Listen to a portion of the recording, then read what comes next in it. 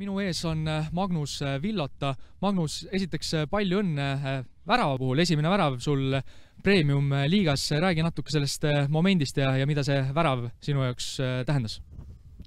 Kõigepealt aitäh. Mis seal ikka, läksin palli peale. Läksin taha posti ja läksin lõpuni ja siis panin pea vastu ja kõik.